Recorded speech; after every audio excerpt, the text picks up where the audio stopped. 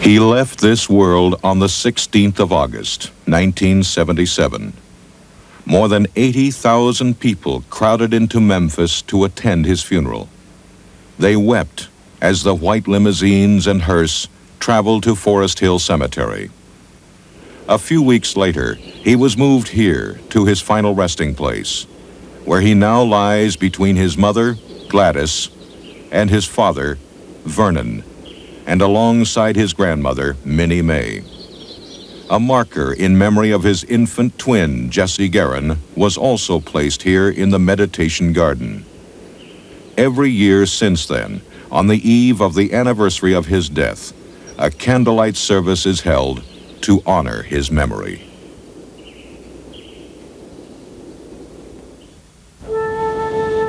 Over the years, thousands upon thousands of people from all walks of life, from all 50 states and almost every foreign country have stood at these gates for hours and days at a time, hoping to catch a glimpse of the man who lived within these walls.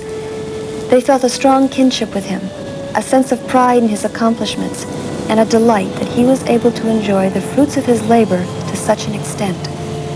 They also took pleasure in the fact that he represented the American dream, and that it was still very real and possible to attain. He gave them that, and he gave them a great deal more.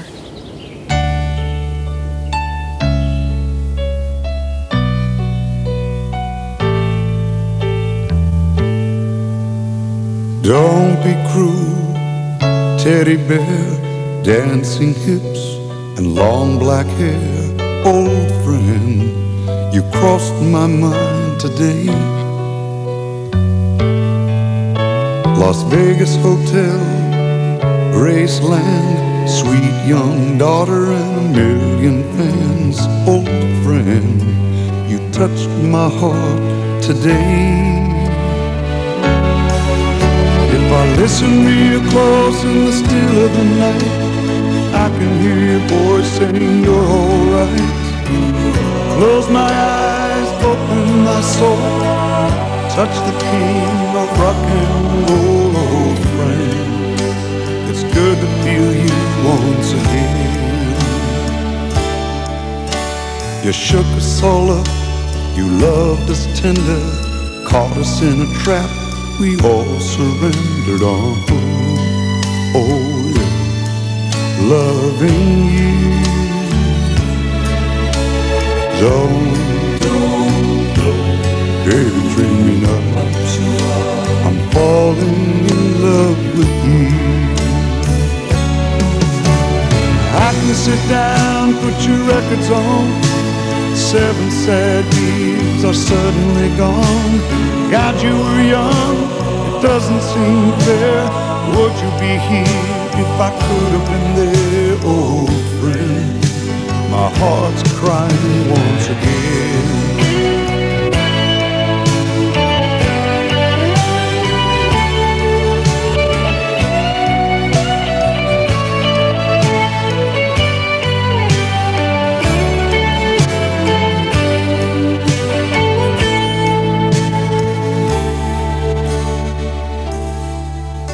Trapped here on earth, your mother's free. The lonely pain we refuse to see. Old friend, you touched my heart today. Oh, old friend, I'm missing you once again. I'm missing you once again. Hello, I'm Priscilla Beaulieu Presley, and I'm very aware of what Graceland has come to mean to so many people throughout the world. It's a tangible link to the man that they loved and admired through the years. And as an executive of his estate, it was my feeling that Graceland should be open to the public so they could share in his accomplishments and have a clearer understanding of not only the legend, but of the man himself. As you travel this road leading to the main house, there is very little to indicate that this was the home of a poor country boy from Tupelo, Mississippi, who, with remarkable instincts and a God-given ability, was able to define a whole new era of American music. This is Graceland. Since 1957, the home of Elvis Aaron Presley. Although it has become a symbol, a museum, and to some people, a shrine, it is still first and foremost the place where Elvis lived, laughed, and shared good times with his friends and family.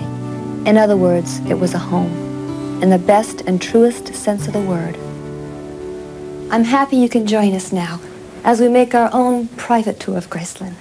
And I'm pleased to be able to act as your host for this hour and contribute some insights into the life and career of this living legend named Elvis Presley.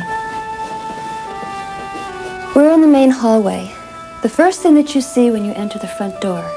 This and everything else in the house has been restored to its original condition wherever possible. This is the decor and the furnishings that were used 18 of the 20 years that he lived here. Elvis bought Graceland in 1957, just a few short years after his career began to skyrocket on a national basis. Now, can you imagine the sense of gratification he felt? This young man in his early 20s, who'd been laughed at and scorned for his musical tastes and ambitions, to be able to sit down and write a check for $100,000 cash and purchase his southern mansion. It wasn't only the fact that he now owned a large house and nearly 14 acres of land that pleased Elvis so much. It was also nice to know he had purchased a piece of history, a property that had been in the previous owner's family for generations. You might say it gave him instant respectability. Elvis bought Graceland from a woman named Mrs. Moore. The estate was named after Mrs. Moore's great-aunt, Grace. And during the 20 years that Elvis called this home, he made many improvements, some of which you'll see as we travel through the house and grounds. In order to really comprehend what this house meant to Elvis, and to me when I lived here, I think it's important to put it all into some kind of perspective. Elvis was born in Tupelo, Mississippi, in a 30 by 15-foot shack.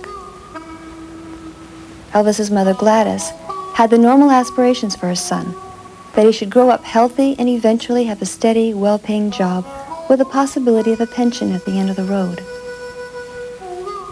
It was a good, solid middle-class dream, and never went so far afield as to include the possibility of his ever becoming an entertainer, let alone the most legendary star in the history of entertainment. I read comic books and I was the hero of the comic book. I saw movies and I was the hero in the movie. So every dream that I ever dreamed has come true 100 times. In the early years, Elvis didn't harbor any great ambitions for himself. He thought perhaps of becoming a mechanic, as he liked to work with his hands.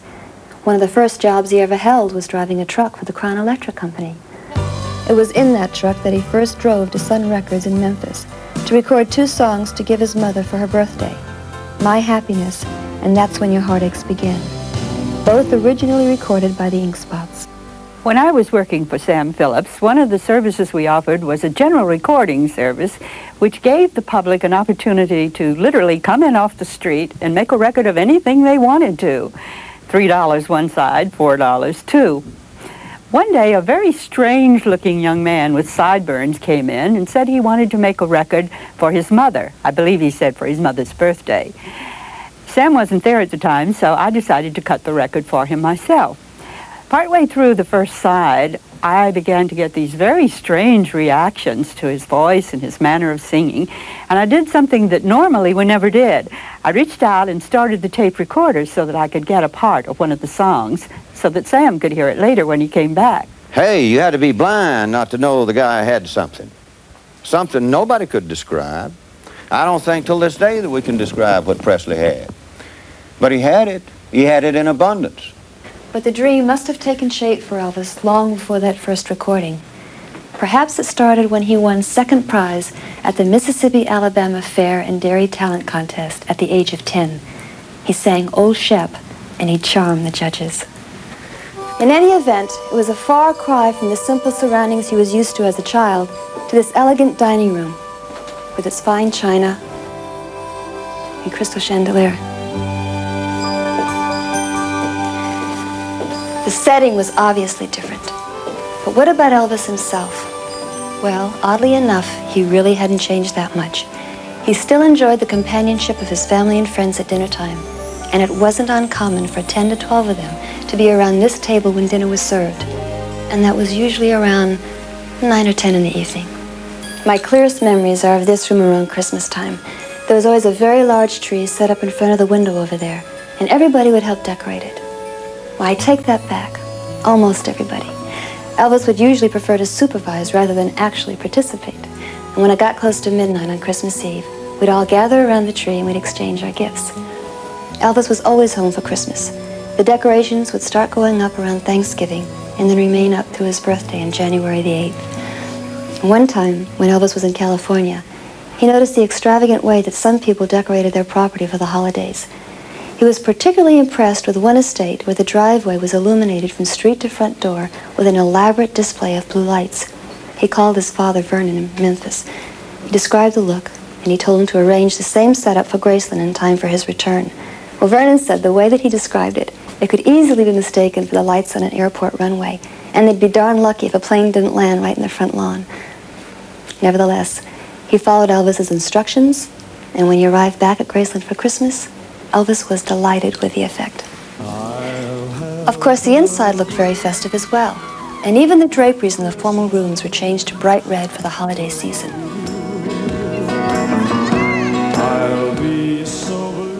You know, Elvis had remarkable hearing, and once before Christmas, he overheard the guys speculating about the size of their customary Christmas bonuses. As a joke on Christmas Eve, he presented them each with envelopes containing $5 gift certificates to McDonald's. I opened my little envelope and I couldn't believe what I was seeing because this is the first time this had ever happened with Elvis. And I sort of did a double take and I looked at him and he looked at me and I kind of froze. And I waited for his reaction. He just broke out laughing and slapped me on the shoulder and I hugged him. And we just sort of rolled around for a few seconds. Elvis he just had a tremendous sense of humor. I wish people could have seen that side of him. It was a Merry Christmas after all. People who knew Elvis as a child are quick to point out that his generous nature was not as a result of his newfound wealth and success. They can all remember stories of him when he was young and had very few toys, sharing whatever he did have with the other children who had even less than he. Giving just seemed to be a natural part of his nature. Christmas time only comes once a year, but it's one of the toughest times for all the guys around Elvis. This is the time of year we had to buy Elvis a Christmas present. And he is so hard to buy for, because anytime he wants something, he just go out and buy it. So every time we could think of something, he already have it. So it's really tough for us at Christmas time. The gifts that gave him the most pleasure were not necessarily expensive items, but were things that required thought and work on the part of the giver. Homemade items or little poems were especially meaningful to him, and he kept them for years and years. In 1971, I was visiting with Elvis and his family. As I started to leave, Elvis escorted me to the foyer. As we were standing there talking, Lisa came through pushing her baby buggy. I turned to Elvis and remarked, "Elvis, she will soon be 4 years old. What do you plan to give her for her 4th birthday?" With a wide sweep of his hands, he said, "You know, all of this is but for a day." And we talked about home and roots and his childhood and about leaving Tupelo with a small trunk and all their worldly belongings. And he said, "Miss McComb, I would like for her to remember and be remembered the lady for which she will be and not for what she's acquired." I said, in other words, we talked of the values of life, and he said, "Could you write for me a poem to give her that would make her know these values?" And I said, "Elvis, in other words, you want me to write a priceless gift?" And he said, "Yes."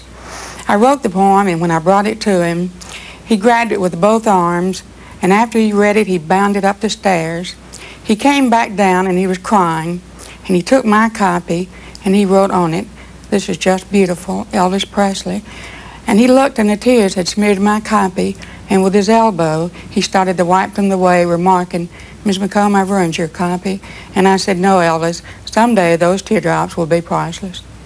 New Year's was another big holiday celebration at Graceland. Elvis used to buy over $2,000 worth of fireworks to set off at midnight. We used to have fireworks battles at Graceland around the holidays. Elvis would buy a tremendous amount of fireworks, and we would divide up in 2 teams. We'd put on leather jackets and helmets and goggles, and we'd take these Roman candles and fire them at each other. And each team had their supply of fireworks, their ammunition, if you will, right behind the team area. And something happened one night, and a Roman candle went astray and went right into our supply of fireworks. And you'd have thought an atom bomb or something had gone off. It just exploded, and the sight was just breathtaking. It was beautiful, all these fireworks going up. And I said, Elvis, isn't that great looking? And he said, it ought to be, GK. It cost me $2,000. This is the living room, and this is the famous 15-foot couch that was especially custom-made just for this room. Many items here hold memories for me and Elvis. That picture of Elvis's father, Vernon, was given to Elvis by him for Christmas in 1976. And this portrait of Elvis, which used to hang in Vernon's office behind his desk, was made when Elvis was about 22 years old, just about the time he bought Graceland. In addition to these paintings, there are many others throughout the house. Most of them were placed here when Graceland was open to the public. When he lived here, Elvis didn't care to see his face staring at him from all the walls. But there was one portrait he was especially fond of. I was painting in my studio one afternoon at Caesar's Palace, and I was looking over my shoulder, and I thought I saw Elvis Presley. And I did a quick double take. I looked, and it really was Elvis. And he told me that he had seen a portrait that I had recently done of Johnny Mathis, and he wanted one. And of course, I was super delighted. We set up an appointment for a couple of days later. And as the day arrived and Elvis came walking through the casino, I said, Elvis, that's all I needed. I just needed to see you just walking across the casino. And he said, oh, wow, I just gave the band the whole day off. And about a week later, I was horseback riding, and I got this call from the security guys at the studio, and they said, Elvis is here, and he wants the portrait. And there was a little problem with not having the amount of cash or something, and I said, oh, come on, we got to let him have the painting, but it's not quite finished. And he said, Elvis said it's exactly the way he wants his painting to look. The portrait was of a secure, confident superstar at the height of his powers. It was a different Elvis Presley that occupied this house back in 1957. Then he was just on the brink of a career that was to become the talk of the entertainment world. That's All Right Mama was a hit in Memphis, Tennessee overnight. When I got on the road to try to convince the people that we hopefully had something a little different, it was a little different story. Headed for Shreveport, Louisiana. Didn't get too favorable results from the stations and the people that I knew at the stations in Shreveport. The same was true in Houston, Texas. And left Houston, Texas one Sunday night in a dust storm, got to Dallas, Texas Monday morning.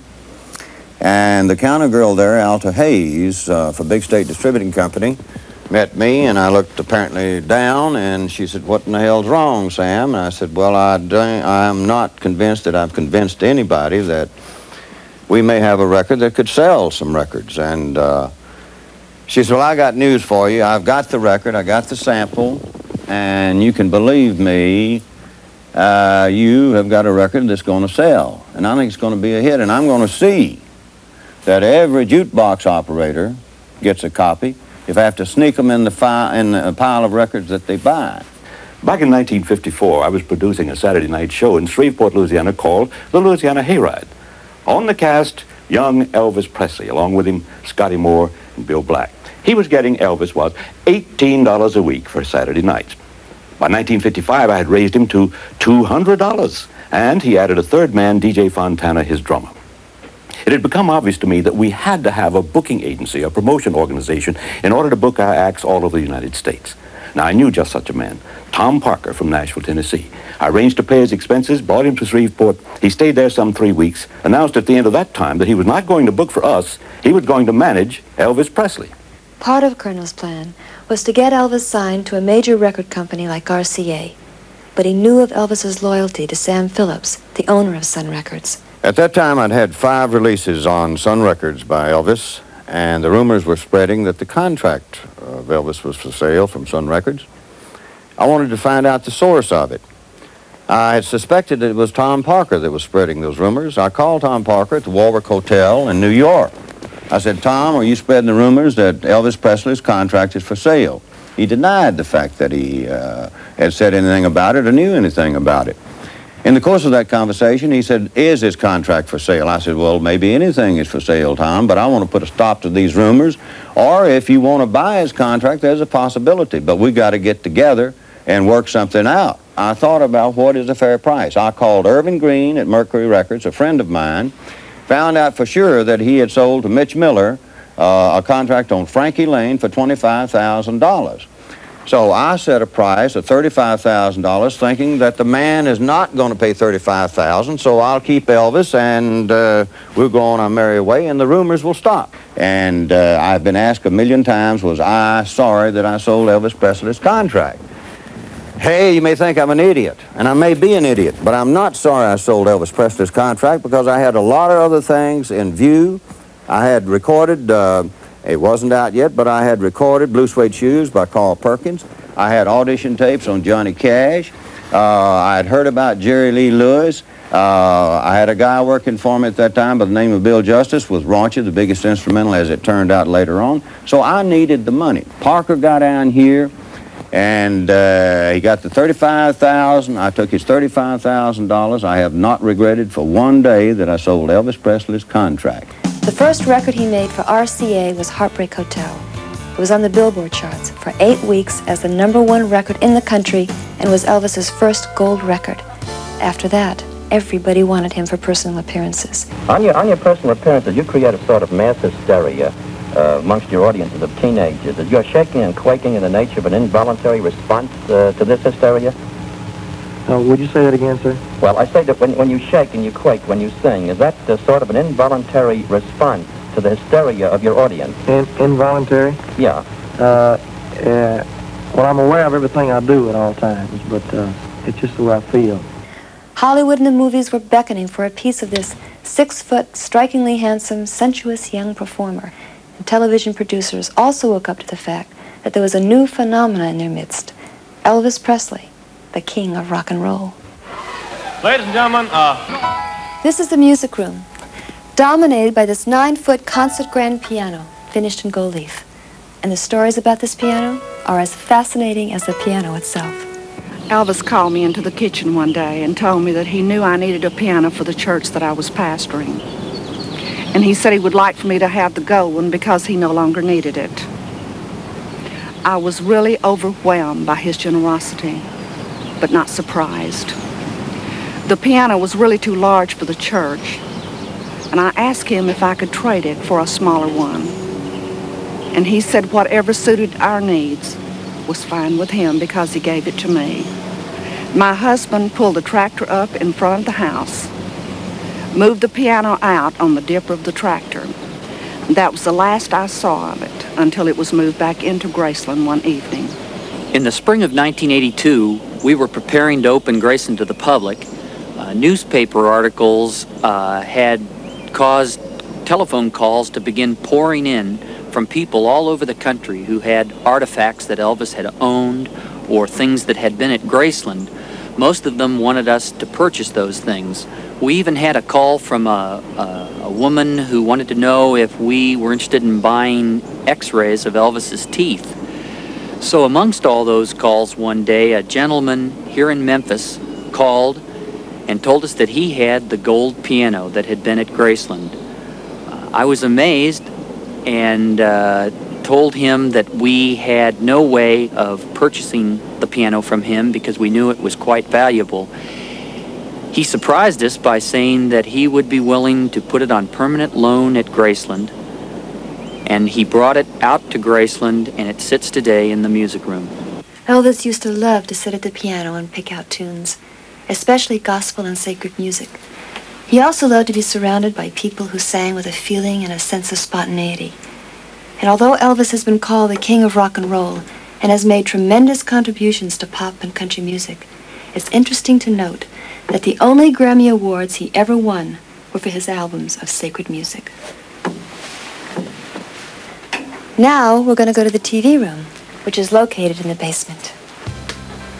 When Elvis first bought Graceland, these were just bare rooms. He decided he wanted an informal place to watch television, listen to records, and bring people over to party. In this room, he could do all three. He loved television, especially live sports events and sitcoms. Some of his favorites were I Love Lucy, Carol Burnett, and The Dick Van Dyke Show. There are at least 14 sets in the different rooms here at Graceland.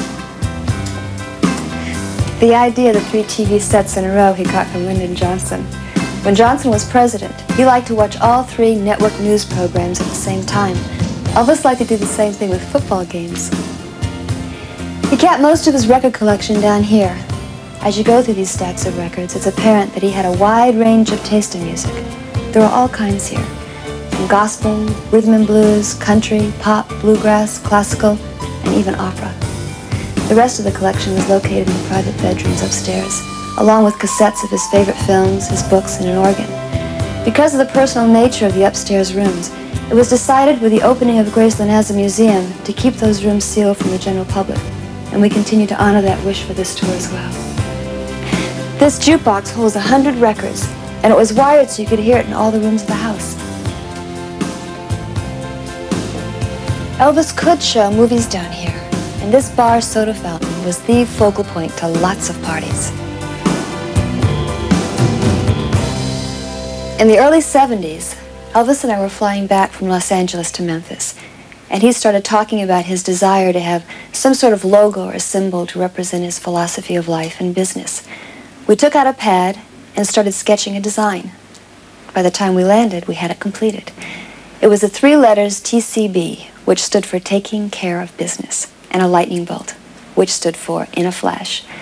It was first made into a necklace, and then Elvis had some made up with the letters TLC for the ladies, meaning tender, loving care. But the TCB with a lightning bolt became his signature, and he placed it on many items, from this ring to the tail end of the Lisa Marie. Elvis's private plane had many wonderful stories connected to it. Elvis called me up to the house one day, and he said, Joe, he says, I need to get an airplane. He said, I don't want a small plane, I want a big one, a big 4-engine jet. So not knowing anything about airplanes, I called this broker in Los Angeles, and he said, the best place to go for those kind of planes would be down in Tucson, Arizona. They're all stored down there. So I catch a plane, fly down there, and meet a salesman down there, and he shows me all these airplanes. And I see this 8-seater Convair. It was a gorgeous airplane. So I called Elvis up, and I said, Elvis, I found a nice plane. I think you should come down and see it. He said, Joe, he said, I don't want to see it. He says, I'll take your word for it. If you like it, go ahead and buy it. So he bought the Lisa Marie for $250,000.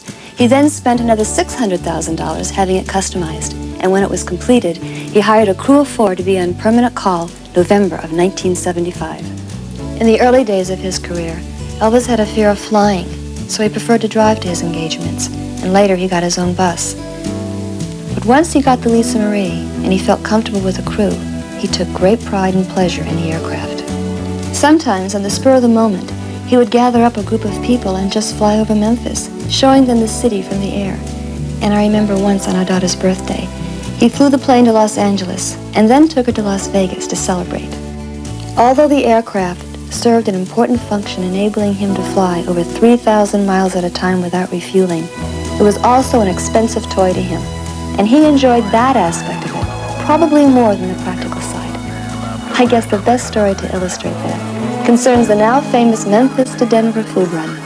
One night, late, about 1 o'clock in the morning, when I got a call from the mansion asking me if we could get the aircraft ready to leave for Denver within an hour.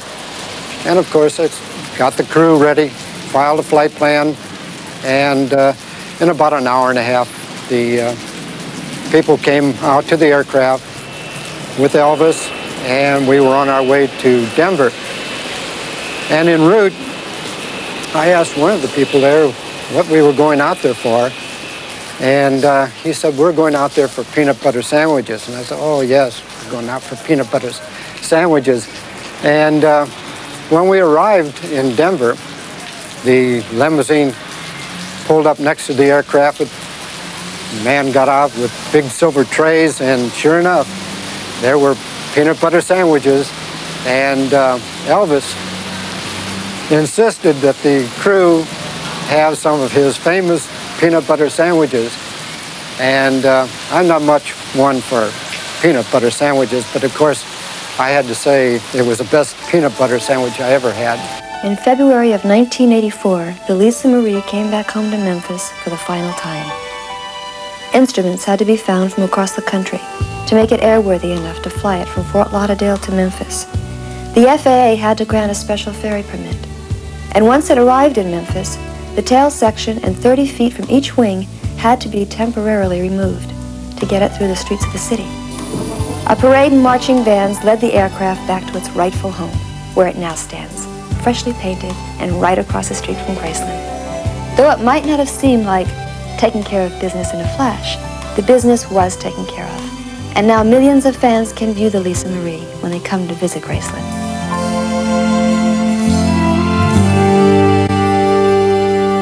Oh, you should have been here a few minutes ago. I just made 6 balls in one shot. Well, as you can see, we're down in the pool room. Some people love it, some people hate it. Elvis loved it. Oh, by the way, I didn't make the tear in that felt over there. That was one of Elvis's friends trying to make a trick shot. Obviously, he missed. Elvis bought this table in 1957, just shortly after he bought Graceland. He loved the game, and like everything else he put his mind to, he was good at it. The room is decorated with 750 yards of fabric. Shooting pool was only one of the ways that Elvis let off steam. He also had other means of relaxing and diverting attention away from work. Sometimes he would rent the local movie theater to show films to family and friends. Patton was one of his favorites. Also the Monty Python films and anything with Peter Sellers. The films he liked, he would show over and over again, often reciting all the dialogue with the actors. Elvis loved movies, but he couldn't go to the movie theater just like any ordinary person. It caused a mob scene. So we started renting the movie theater in the evenings. And we'd go to the film exchange, get 3 or 4 first-run movies.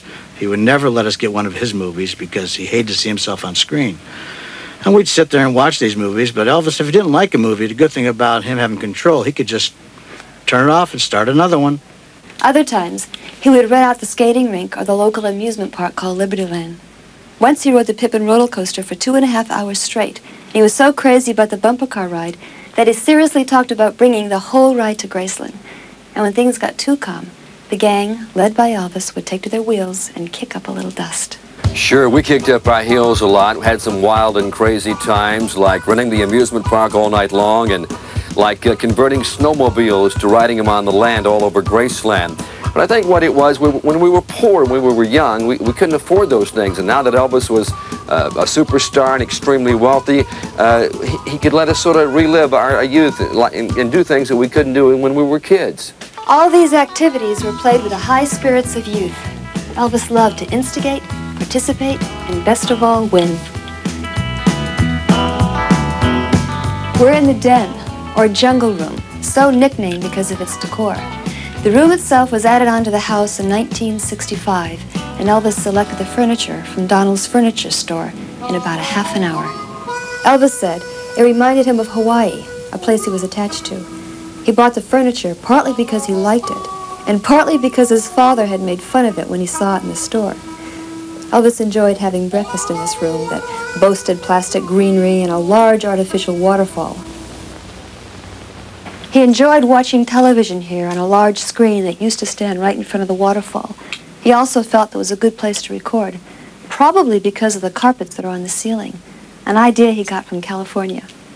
He made 2 albums in this room, from Elvis Presley Boulevard, Memphis, Tennessee, and his last album, Moody Blue. The recording sessions usually took place at night and sometimes lasting till morning.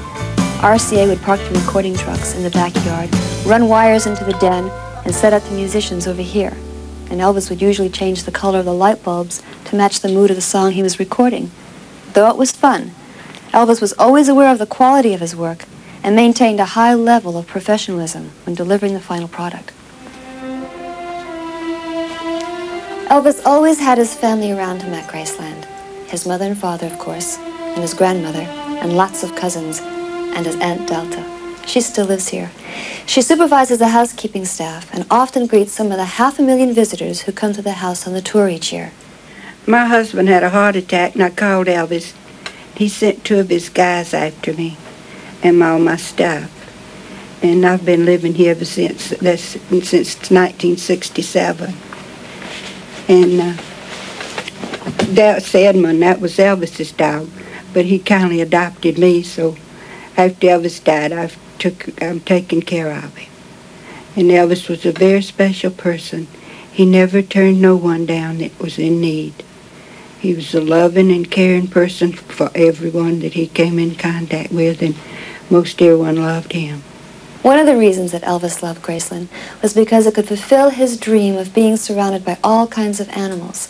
Over the course of 20 years, there was a regular zoo here, including a turkey named Bowtie. There were peacocks, minor birds, parrots, mules, guinea hens, ducks, monkeys, and of course the famous chimpanzee Scatter. Scatter had a definite mind of his own, and he also loved to chase the ladies.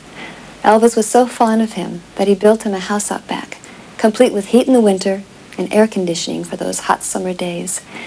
Everybody knows how attached Elvis would get to his pets, and if one of them happened to pass away while Elvis was on the road, they would try to keep the news from him for as long as they could. And often when Elvis went out for a ride, he would return with some furry, fuzzy, or feathery thing in the car with him. It was the most natural thing in the world for him to be around animals, and most of them responded in kind. To a teenager growing up in the 50s and 60s, nothing symbolized freedom more than a set of wheels.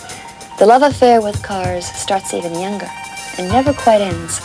Elvis was of that generation, and when he was able to afford anything he desired, cars were one of the first things he indulged in. He owned many of the finest automobiles ever made, and he was also famous for giving them away for the slimmest of reasons. Although Elvis owned hundreds of cars, many of them one of a kind, these were his favorites for one reason or another. This 1973 Stutz was a remarkable machine with real gold trim and a gold key for the ignition being only two of its unique and elegant features. The Ferrari was built for speed and styling, was sleek and understated, all the qualities that Elvis admired. The three supercycles had Volkswagen engines, and Elvis used to love riding them up and down Elvis Presley Boulevard up front. The pink Jeep was used by Elvis in the movie Blue Hawaii, and many guests who come to visit Graceland love to have their pictures taken in that Jeep. And of course, one of the most famous cars associated with Elvis is the pink Cadillac he gave to his mother. Although it was true she never drove it, and as a matter of fact, never even had a driver's license, the car was a very important symbol to Elvis.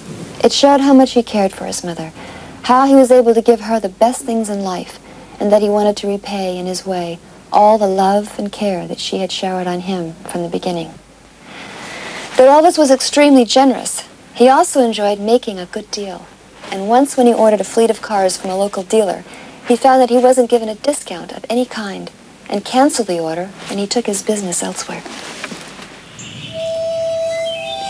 This building, which is not on the regular tour and has never been open to the public, was used by a full-time staff of people hired to respond to the tremendous amount of fan mail that Elvis received from all over the world. Many of the items that were received, such as his photo album, scrapbooks, portraits, teddy bears, fan mail, scarves, t-shirts, were all sent here to be acknowledged and stored for Elvis. Most were given by him to children's hospitals and orphanages. Perhaps more than any other entertainer, Elvis felt a powerful bond with his fans throughout the world. He knew they were responsible for his continuing success, that they were loyal and supportive throughout his entire career, and that they took great pleasure in his triumphs and stature in the world. They would overwhelm him with letters and gifts and signs of their devotion, and whenever possible, he would come to the gates of Graceland and talk to the ones who would gather there. The fans, as a rule, would respect his right to privacy, but since they felt such a kinship with him, some of them would treat his home and his life as if it were their own. Once when Elvis heard a splashing noise coming from the pool area, and when he went out to investigate, he found a girl swimming around in his pool. Rather than becoming angry at this invasion of his privacy, he just warned the fan to be careful, and he left her there to continue her swim. One of the things that Elvis and I shared in common was a love of horses. He took great pride in this area of Graceland and was in complete charge of organizing the barn and stable. All instructions for care and feeding of the horses and the maintenance of the tack and other riding equipment came directly from him. When Elvis purchased a farm in Mississippi, he felt every one of the gang should have his own horse. So he went out and got 17 of them. Of course, a horse is no good without a saddle. So he got 17 of those. Now, if you have a horse and you have a saddle, you have to have some way of getting to the horse and some way of carrying the saddle. So he also bought everyone his own pickup truck. Elvis never did anything halfway. Of all the horses that Elvis owned during his years at Graceland, 5 are still here under the expert care of Aileen Rayford. And this was his favorite. It's a golden Palomino quarter horse named Rising Sun. Hey, boy. And in this coming May, he'll be 24 years old. Hey, boy. Elvis used to ride him down to the front wall where there were lots of fans gathered. He'd occasionally sign autographs. He bought Rising Sun in 1967. And for a time, this barn was known as the House of Rising Sun. This is Mare Ingram. The horse was named after William Ingram, who was the mayor of Memphis at the time. And now I'd like you to meet Ebony's Double, sired by the world champion walking horse, Ebony's Masterpiece. Last year, after 8 years of being out to pasture, Ebony was retrained over a period of 40 days and performed an exhibition at the Tennessee Walking Horse Celebration in Shelbyville. Ebony's Double went through his paces to a medley of Elvis's songs, and needless to say, the response from the crowd was overwhelming. Yeah. This beautiful horse is Memphis. His claim to fame? Of the original 17 horses that Elvis bought, he's the last to survive. Hey. Hey there. A little busy. And this is Lisa Marie's pony, Mariah. Yeah. Elvis used to love to get a rise out of people and would often do offbeat things just to get their reaction. When Grandma Presley was alive, he once brought this pony right into the den. The pony, not making any distinction between outdoors and indoors, did what came naturally. Much to the annoyance of Grandma, who informed Elvis in no uncertain terms what she thought of his actions. Elvis loved sports. In the mid-70s, racquetball was catching on all over the country. So he decided to build his own court. And this was the result. It wasn't only used for racquetball, but for weightlifting and jogging as well. Up on the 3rd level, there's a whirlpool and steam room. And on this floor, a lounge and a bar. This is the last piano Elvis ever played. It was on the morning of August 16th. And he had played a few games of racquetball and stopped on his way out to relax at the piano. He played Unchained Melody and Blue Eyes Crying in the Rain, and then headed back to the house. The racquetball court itself was constructed in 1975 and provided Elvis with countless hours of pleasure and wholesome head-to-head competition. He was even toying with the idea of opening a chain of franchise racquetball courts all across the country, but never had the chance to put his plan into action. Though the outside of the building has remained basically the same, the room where the racquetball court was located has been converted into a theater, where millions of fans can come and see a short film of his phenomenal career. We're fortunate to have this legacy for generations to share, who never saw Elvis in person, and for those who want to rekindle the fond memories that they still hold. I would like to welcome you to All the talk in the world will not come close to giving you the feeling of just how great an entertainer Elvis was. And it's equally true that there is no possible way to measure his position in the world of music without turning to this building right here. It was originally a large patio that housed one of Elvis's hobbies, a slot car racing track. Elvis and I were married in Las Vegas, but we had a second reception here in 1967. And then it was enclosed and used as a trophy room and a storage area.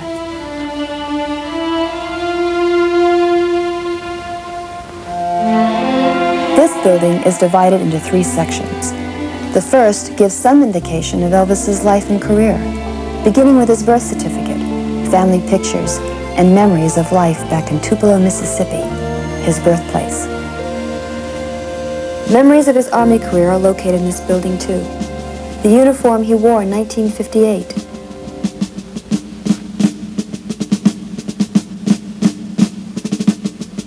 stacks of petitions from fans trying to persuade the government not to draft Elvis.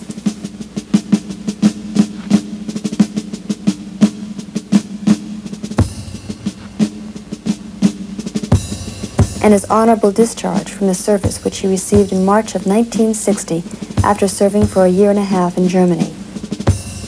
Elvis could very easily have been assigned to the Special Services branch of the Army.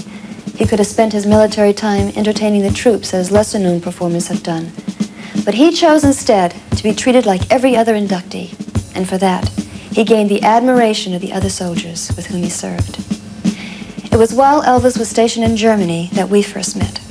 After his discharge, he returned here to Graceland to resume his career and to once again enjoy his freedom and pleasures of civilian life. Well, Elvis, now you're really home. How does it feel? Pretty hard to describe, I'll tell you. It's hard to get used to, you know. I mean, I've been looking forward to it for 2 years, and all of a sudden, here it is. It's not easy to adjust to it. Are you going to keep Graceland? I'm going to keep Graceland as long as I possibly can. It would take more than our time allows just to mention all the awards, citations, accolades,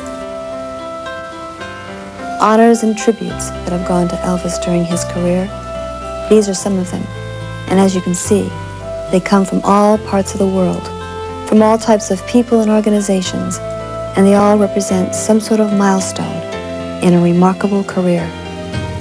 This is called the Hall of Gold, and the reason is obvious. It is the most impressive display of music awards ever assembled. According to most recent statistics, as of 1984, Elvis Presley is officially responsible for the sale of over 1 billion records, more than any other single artist or group in the history of the recording industry. What these platinum and gold albums and singles lining the walls of this room represent is a career that spanned nearly a quarter of a century. And the record awards cover not only rhythm and blues and popular music, but cross over into country, gospel, and rock and roll as well. He was the first performer to ever break down so many musical boundaries and succeed in such a variety of styles. Another interesting fact about his career is that although many of these awards were for extraordinary sales in foreign countries, Elvis had never toured outside of North America, and his records were never translated into other languages. One time we were coming back from Hawaii, we just finished a show there, and we were on a commercial airlines, we were in the first class section. And the stewardess in the first class section told us there's a young group in the back called the Young Americans. They just did a show there too. So Elvis, being the way he was, decided to go back and talk to these young entertainers. And ended up, before you know it, they were all singing together back there entertaining the people in the coach section. Well, it was a 4 and 5 hour flight, so we got to know each other pretty well. And this one young boy on the plane kept looking at Elvis's hand, and Elvis had this gorgeous diamond ring on. And this young boy said, one of these days I'm going to be able to afford a ring like that. Elvis said, you don't have to wait any longer. Reached over, pulled his ring off, and gave it to this young boy. The young kid was in his shock. I mean, it was amazing. It's thrilling to see those kind of things. About a week later, I get a phone call from the Beverly Hills Police Department. They've got a young boy telling a story that Elvis gave him this beautiful diamond ring. He went to have it appraised at a jewelry store, and they arrested him. And I said, no, Elvis gave him the ring, and that's just the way Elvis was. Though Elvis was a very generous person, he never enjoyed his giving as much as when it went for charitable causes. Every year at Christmas time, he would show up with a large check to help in the work being done by 50 different local charities. One year, the grateful recipients designed this massive plaque as a way of thanking Elvis for never forgetting the needy and the less fortunate. Elvis was very proud of this, and it now has this honored place in the Hall of Gold. Most of us are very fortunate to have a shoebox full of souvenirs and remembrances for our careers. But Elvis was one of those rare people who, because of what he did and who he was, had enough reminders of his achievements to fill many rooms this size. These walls hold some of his prized possessions, and along with each item is a story.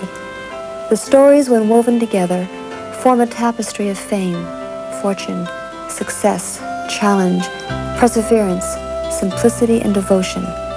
That is the basis of the legend known as Elvis Presley. Also on display in this room are the symbols of his remarkable career. The letters from presidents and heads of state, his costumes, his gun collection, jewelry, and badges. For a long period of his life, Elvis had become a collector of police badges. It started here in Memphis when he became a deputy sheriff. Sometime later, he became chief deputy, and my brother was elected sheriff a year or so after that chief deputy badge. He called my brother one night and said, Billy Ray, I'd like to come over and talk to you. I have some business to talk to you about. So my brother said, sure, come on over. Elvis got there and said, you know, I've been chief deputy now for a year and a half. I feel like I've done a good job, and I want a promotion. And my brother said, well, I'm the elected sheriff. That's the only thing, that's my job. And Elvis looked at him and said, you wouldn't want me to run against you, would you? And so my brother laughed and handed him his badge, and Elvis became the sheriff of Memphis. No less important are portraits done by fans, gifts, scripts from his phenomenally successful movie career, symbols of triumph and symbols of worlds left unconquered. Elvis was a showman in the best sense of the word. He always gave his audience more than simply music. Part of the overall effect of an Elvis Presley performance was due to the very theatrical costumes he had designed for each outing. Great care went into the design, choice of fabric and color, and the accessories that complemented each outfit. Bill Ballou was Elvis's designer, beginning with a 1968 comeback television special. Bill was told by the people who were putting the show together that they wanted a look that would capture some of the feel of the time when Elvis had first started out. That was the early 50s, the rebel without a cause period of James Dean, and the time of young Marlon Brando and the Wild Ones. That was the effect they wanted, but done in contemporary style. Elvis performed in this black leather look that Bill designed, that became so identified with the show. For the 1973 Aloha from Hawaii special, the assignment from Elvis was to create something that said, America. Outside of the flag, the first thing that came to Bill's mind was the American eagle, and he designed the spectacular cape. The first cape was calf-length, and it proved too cumbersome for actual performance.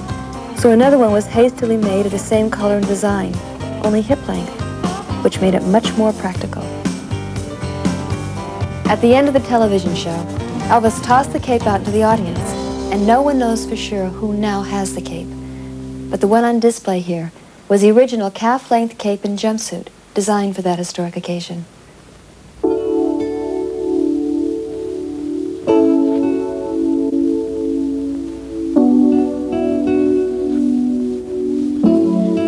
The trunks were packed at the start of another tour, one that would have brought even more recognition and reinforced the love and devotion with which he was bound to his many fans. He was the king of rock and roll. But more than that, he was a very special human being who touched our lives, our consciousness, as few men have ever done. There's no doubt that we all miss Elvis. All the charm, the talent, the magic, the indefinable gift that made him such an important part of our lives. But we are very grateful for all the memories he's left us. Thank you for sharing some of them with me tonight.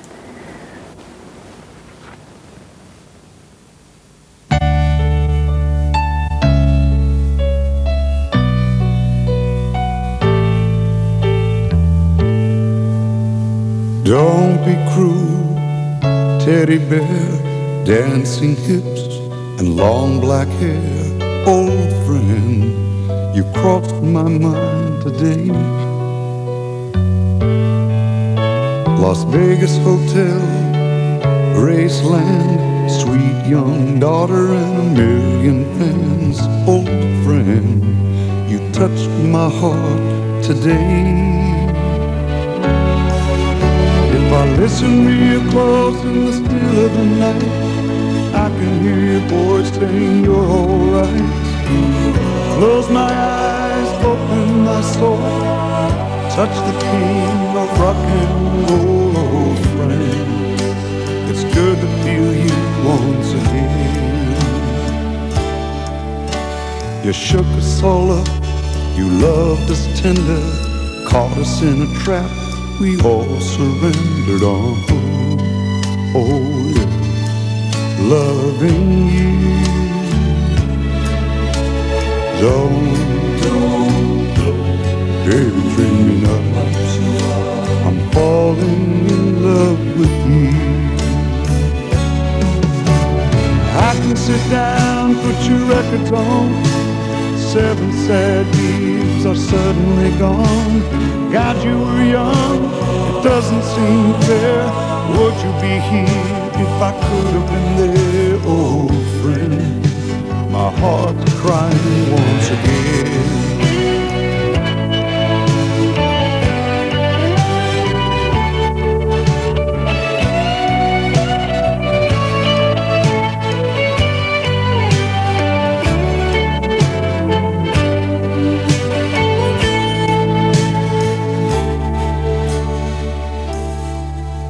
Trapped here on earth, your mother is free.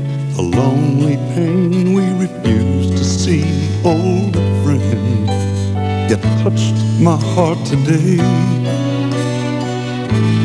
Oh, old friend, I'm missing you once